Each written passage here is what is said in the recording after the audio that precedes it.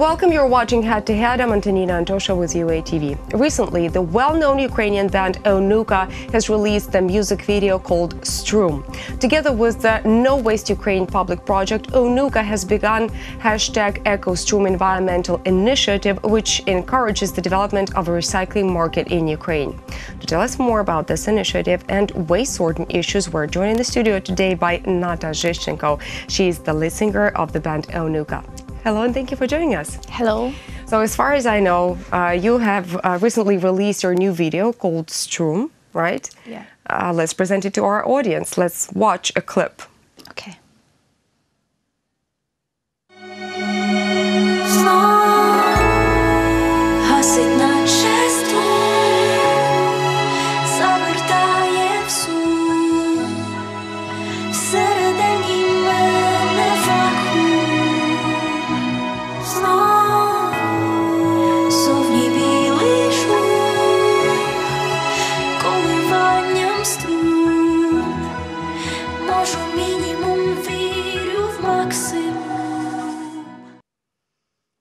Please tell us, what is the idea behind the video?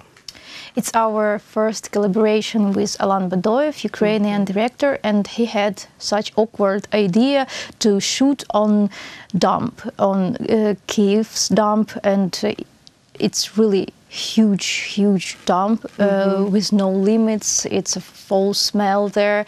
It's really awkward, awful and horrible, and like a bit of tragedy there. And I thought that this idea is really reasonable for me because I'm worried about pollution, about contamination of our nature, and about the problem and issue of waste and sorting of waste in Ukraine. That is why I understood that this would be very important for our audience, to the publicity and to just common citizens of Ukraine.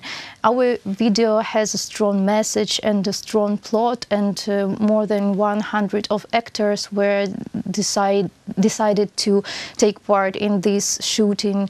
And in spite of all problems of scent, of smell, of the hole that you can fall into, they were dedicating themselves for us for this shooting, and just taking their spirits and their thoughts and feelings through the screen to this masterpiece, as I think it is. It is indeed a masterpiece, and as far as I know, you are the person that practices what you preach. So basically, if you're if you're giving your voice for tackling pollution, for ways for sorting the garbage, you're doing it yourself. Do you sort the garbage at home? Yes, I do, and I've been recently doing this, but now I do it more constantly, and with understanding of this process deeply and entirely. I do sort it, and my husband does sort it, and my family starts to sort it, and it's not so easy in the beginning because there are a lot of aspects, moments, and some technical issues of this whole and not so simple process. But when we were shooting this video, we understood that it's not enough just to illustrate the scale of this problem. We have to make something more to start to decide this problem. That is why we thought about No Waste, or Ukraine Without Garbage. It's a Ukrainian organization which supports waste sorting facilities. And we wanted to make an initiative, and our initiative is called ECOSTRUM. The idea of it is simple: to enlighten the population what is the process of waste sorting, and to make all the monetization on YouTube while you're sharing, liking, or watching our video. I know that every sharing, every watching, every liking of your video on YouTube, the monetization royalty you're getting from it is going to the waste sorting facilities of Ukraine. Yes, and it supports this organization, and more of our audience can be acknowledged in this huge problem, and just to think, maybe to understand, or just to reconsider their understanding of this problem, really, and start to sort maybe by themselves. Is music the only way you're trying to educate Ukrainian population on waste sorting? Or maybe there's something else in the framework of ECOSTRUM project?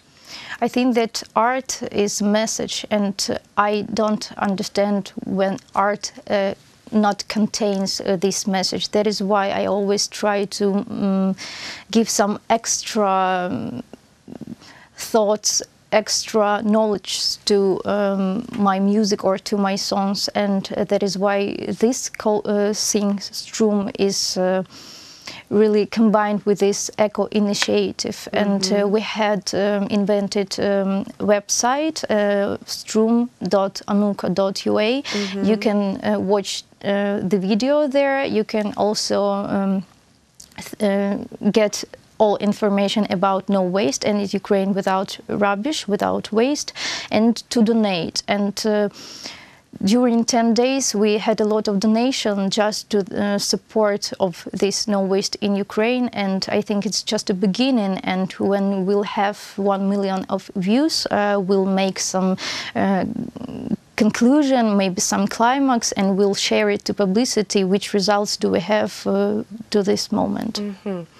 You're a very popular singer in Ukraine, and I'm not afraid to say that you're a well-known singer around the world now.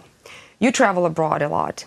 Comparing the waste sorting facilities in other countries of the world and Ukraine, what kind of an evaluation would you give to Ukraine? How aware is our population of the need to start sorting the waste?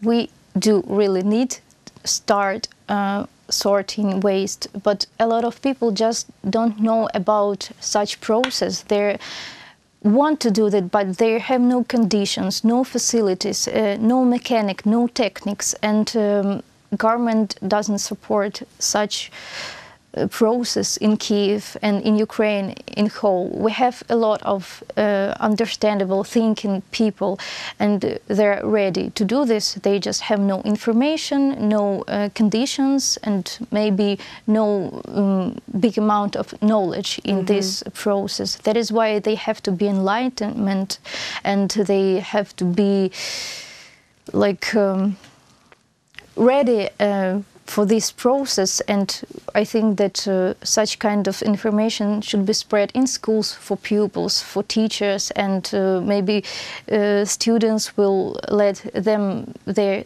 parents, their siblings to do. It's like a big process, but we have to start it now. And I think now in Ukraine it's not very good situation. I think it's really bad and dangerous, and we have to start it now, not tomorrow, not the day after tomorrow, but now, because it's too close when we have no way for the future. The topic of pollution is not new in your art, and your previous album called Mozaika also had some masterpieces about Chernobyl. Now, are you planning to continue doing that and include Chernobyl in your upcoming albums? Maybe it would be not songs that would be dedicated to the zone, but some performances or some pieces of art, not in a musical way, but some combines of theatrical plays? Maybe videos? Some performances, maybe some videos, yes, but with music, not just common songs, because I've already had EP Vidlik, which was dedicated the song 1986, which was the personal dedication to the tragedy. And also in Mozaika we have Arka, its track that was dedicated to the new confinement. I think it's too much in my music that is dedicated, and I have to tell a lot, but I don't have to shout about it all the time, because it would be just unnoticed by audience. Where do you find inspiration? As for me, I can find inspiration in common life, in details, in routine, in my recollections of childhood, maybe I do like my family very much, and this is my first time in my life when I'm too adult maybe to have the courage to say my parents that I do love them.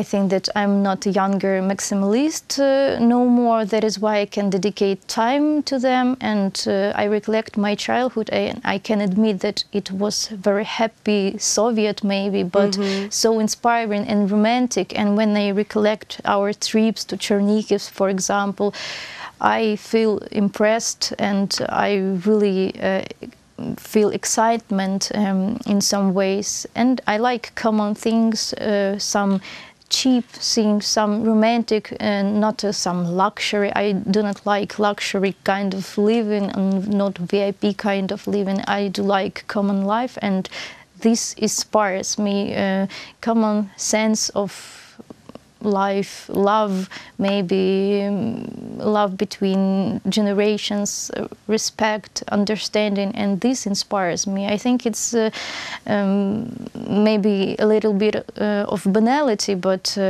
it's true. You're also known for experimenting with your music, meaning that you like to combine different musical instruments. What's your favorite musical instrument, and how do you come up with ideas? Which of the musical instruments you would like to combine? My favorite Ukrainian traditional folk instrument is sopilka, and it was made by my grandparent, who was grandfather. He was a very well-known Ukrainian master of folk wooden instruments.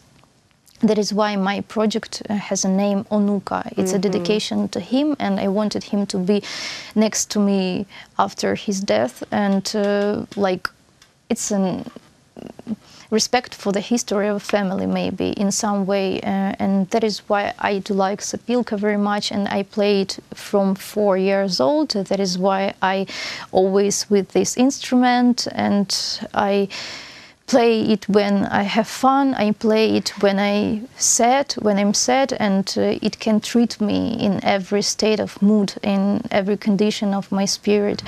And this is my favorite instrument. I think we're a little bit similar, so thin and so spiritual, tender maybe, and spiritual, and we can reflect feelings very deeply and entirely. I think that we'll have a lot of new instruments in our upcoming shows. It would give us a glimpse. What kind of instruments? It would be also buhai, bandura, cymbali, трембіта, гуцульський дідик, окарина, свищик, тріскачка, біч хлопавка, тилинка, and also maybe some other new instruments that just a surprise.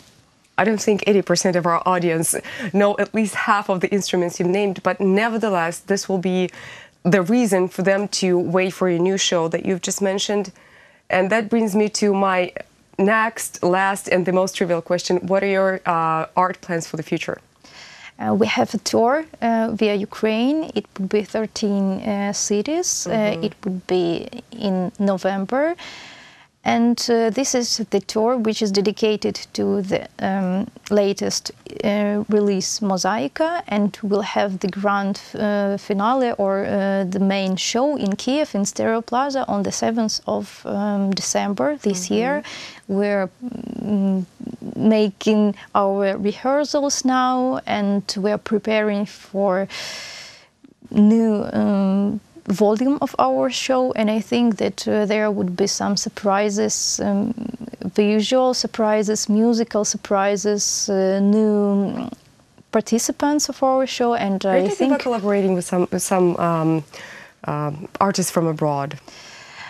We have such plans, but I can't announce them yet, because I don't like to say about something in future and then not to make it in real life. That is why I just like to detect something that are already happened. That is why I am talking about what is going now. We're preparing for the tour and for our grand show, and we're worrying about it and think that we can do our best there. Well, I wish you all the luck during the show and the grand finale.